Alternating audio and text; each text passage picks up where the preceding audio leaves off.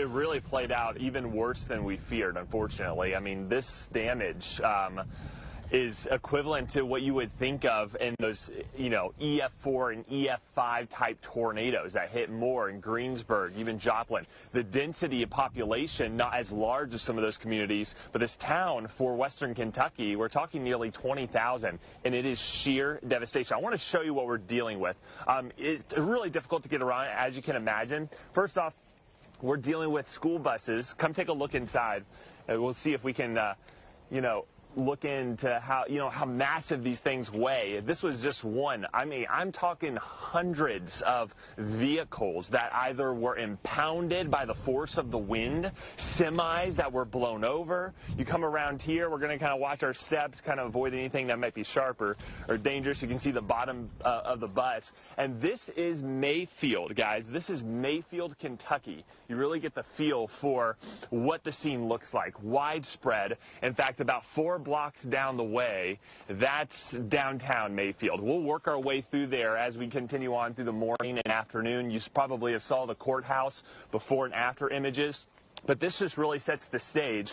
I want to continue to walk and kind of just show you pretty much every tree either stripped bare or, stripped completely of its branches, either taken out, uprooted, or stripped completely of its branches. And where we actually started, this was a fire rescue. It must have been just one of those portable fire stations here in Mayfield, Kentucky, and all that's left really is the actual fire rescue tanker truck. The whole building is unrecognizable. In fact, I didn't even realize we were at a fire station. They're like, do you know you're at a fire station? Because that's the fire truck. It really shows the tell. I want to point you in this direction just to show you some of the other damage. I mean, every building, every structure is a total loss. And this coming any time of the year is tragic, let alone 2 weeks till Christmas. It's 2 weeks to Christmas. I mean, just think of what these folks are going through. And even driving up from Memphis, it's about a 3-hour drive.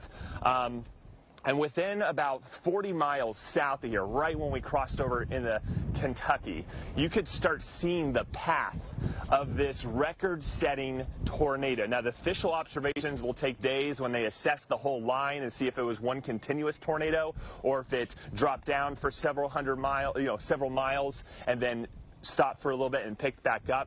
But if this did in fact travel over 200 to 250 miles in one continuous stretch, that would be the longest in recorded history.